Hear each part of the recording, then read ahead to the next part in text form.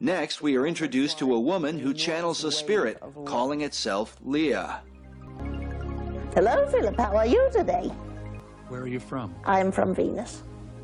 Now the interviewer asks the woman to exchange spirits and to channel another spirit that calls itself the Tibetan. I am the Tibetan, and I have come during this time continuum to discuss with you the idea of the only question in the universe. And that question is, what is? And the answer is, I am. That is all. I relinquish control to the entity, Leah. There will be a race on this planet and throughout all galaxies. And the name of that race will be peace.